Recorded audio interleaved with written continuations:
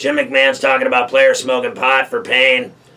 Do you believe that the NFL players should be allowed to smoke pot for pain?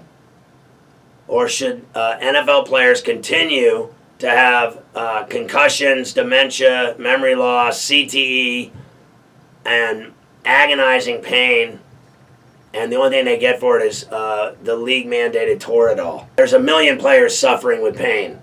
There's a million players that have dementia and CTE and memory loss, and there's guys dying.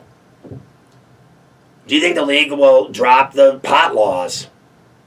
Do you think the league will allow players to eventually, in the coming seasons, not long down the road type decision, do you think that decision is near? Do you think it is near, within a year or two, that the NFL will drop pot as a drug that's on their banned substance list and let players smoke for their pain? Because, I mean, cancer patients smoke for pain.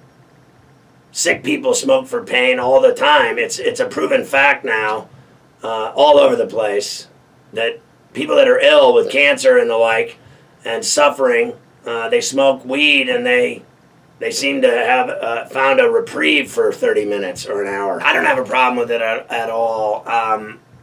What I do have a problem with is Roger Goodell being God. I have a problem with the commissioner of the NFL acting like he's the president of the United States and making decisions for everyone in their life about everything, like he's in charge of the whole world. It's Ferrall and ridiculous. I mean, run the football league, make the owners billions, and stop acting like you're God, because you sure act like it.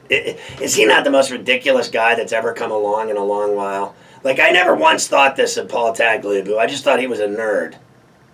I never had a problem with the way he managed.